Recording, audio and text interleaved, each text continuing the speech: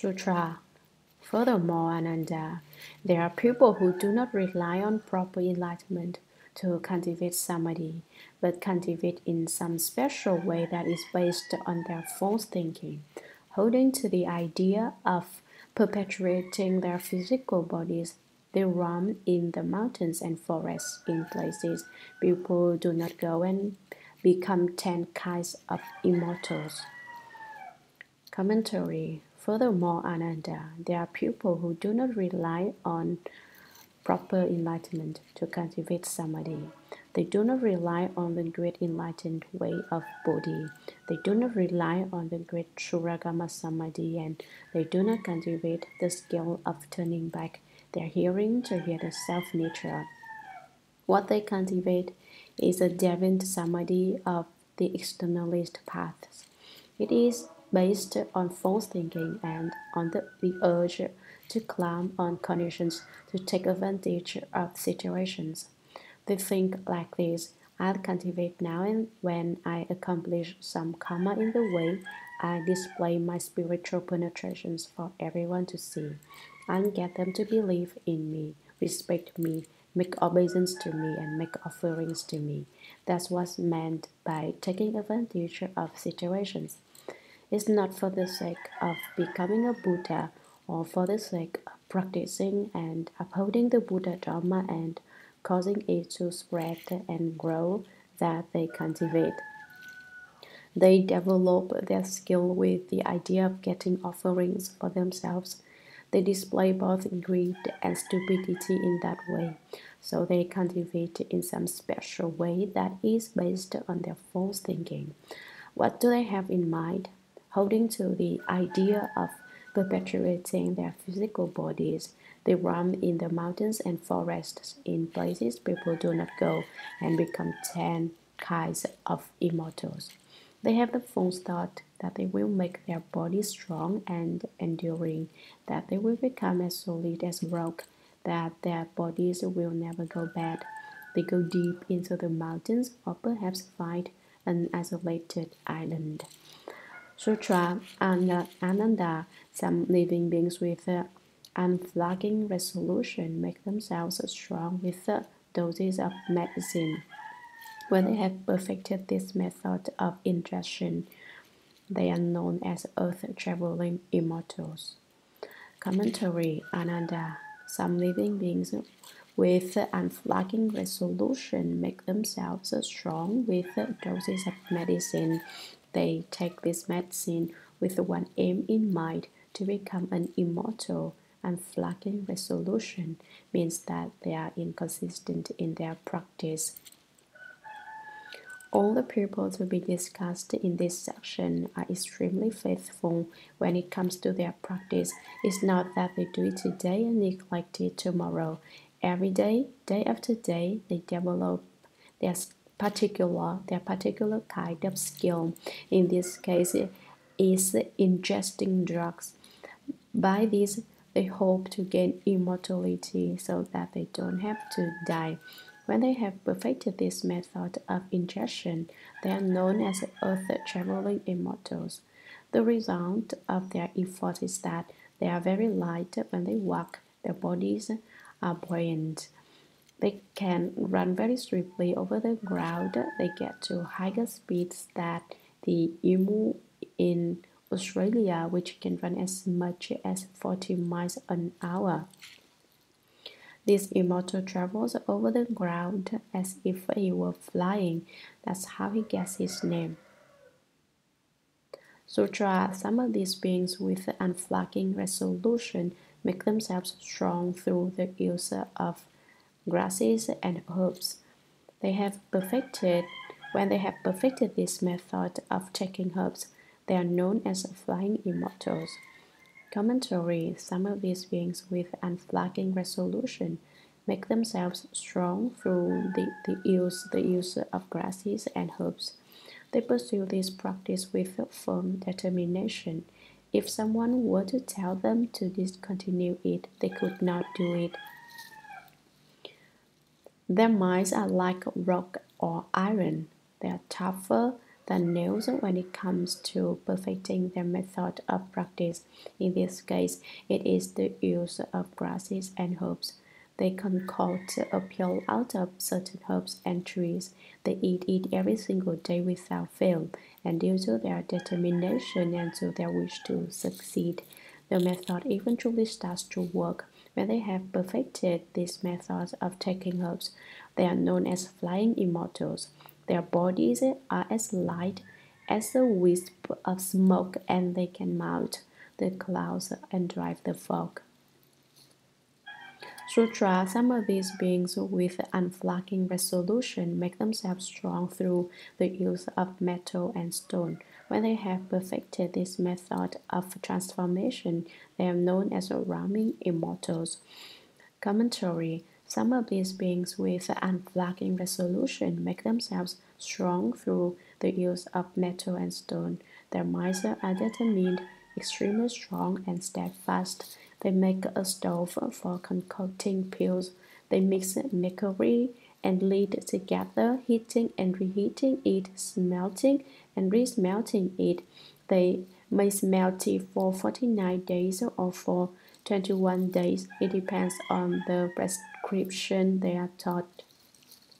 They combine gold and silver, and then these two are sufficiently smelted. They put all the ingredients together and eat the results. They are called pills of immortality. It's a wonderful medicine. If one takes a pill of immortality, one can cast off the womb and transform one's bones. This is just a brief mention of the secret prescriptions for forging immortality. If they are successful, when they have perfected this method of transformation, they are known as Ramin immortals. Method of transformation refers to the changes that take place as a result of the pills they concoct.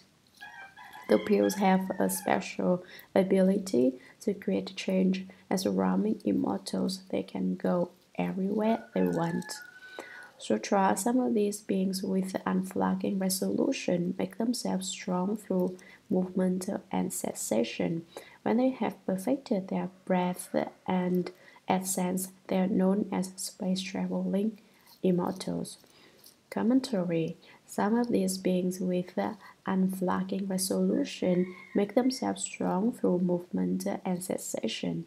These beings work with determination on movement and cessation. Movement can refer to the time that they work on developing their skill. Cessation then is when they stop working. Movement can also refer to exercise such as Tai Chi Chuan. Cessation then is when they cultivate stillness.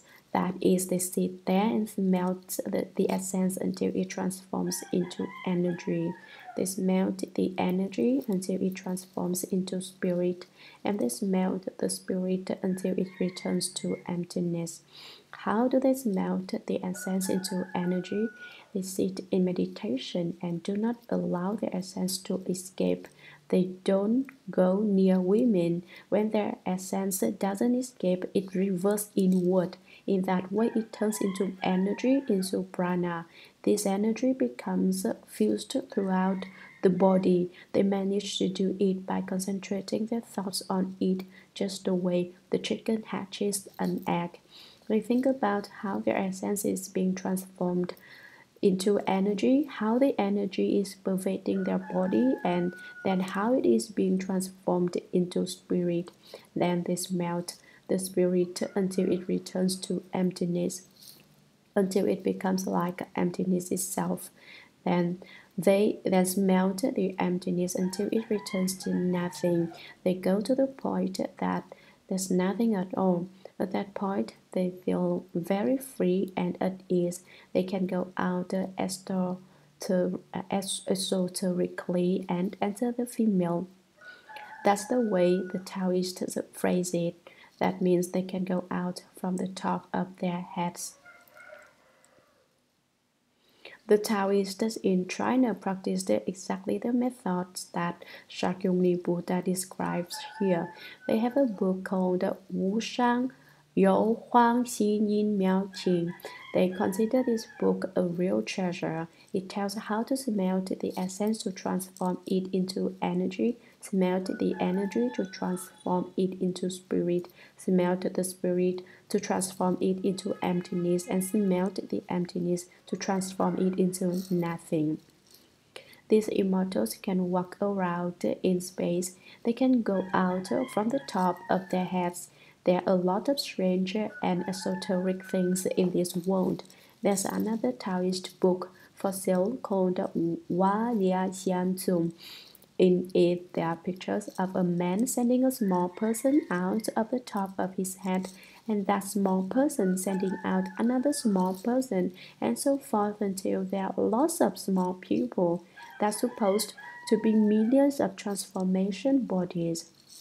But I tell you, making millions of transformation bodies is not as much trouble as all that. These Taoist books are just totally involved in attachment to appearances. Making transformation bodies can be done at will. There's no fixed formula for creating them. When they have perfected their breadth and essence, they are known as space-traveling immortals. Sutra. Some beings with unflagging resolution make themselves strong by using the flow of saliva. When they have perfected the virtues of this moisture, they are known as heaven-traveling immortals. Commentary. The previous immortal could roam in space. This one could go up to the heavens. Some beings with unflagging resolution make themselves strong by using the flow of saliva. When the tongue is placed on the roof of the mouth, the saliva flows down from above. Adherents of externalist paths call this sweet dew, heavenly drinking water, and a lot of other names. The process is complete when the saliva flows down and is swallowed into the stomach. Taoists call this the elixir of immortality. They have a saying, if you want to live forever and not grow old, you must return the essence to nurture the brain. They contemplate having their essence form a cluster on top of their heads. In this way, they strengthen their brains.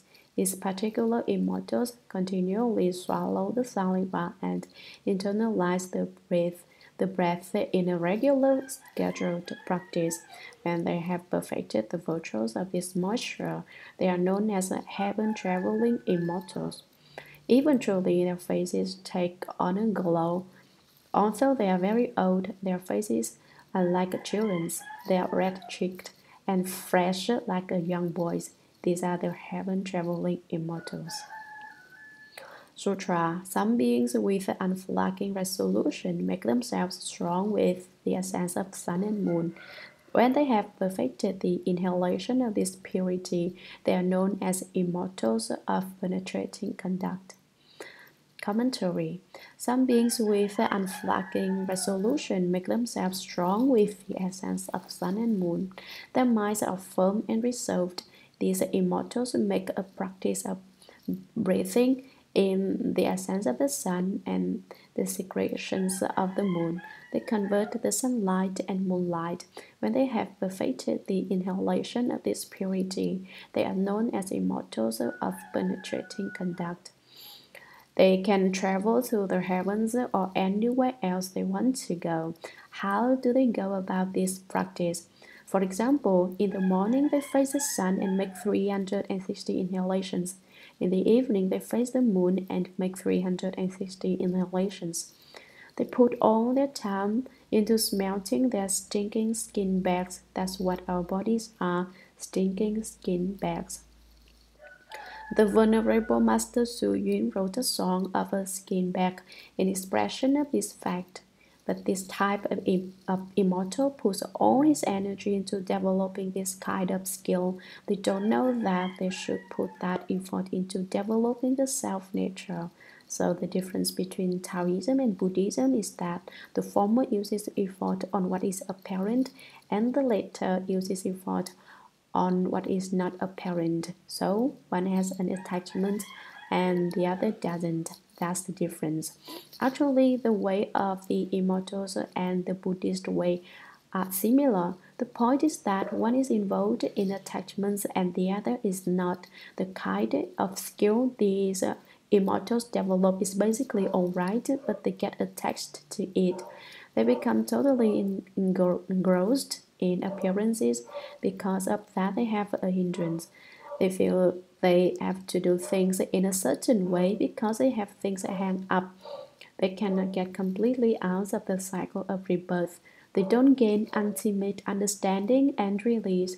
These are called immortals with penetrating conduct. The first of 5 immortals described previously were said to have one sort of travel or another because they are basically bound to the earth and cannot roam in the higher realms. The later 5 now being described are said to have one kind of conduct or another because they are more advanced and can roam in the higher regions.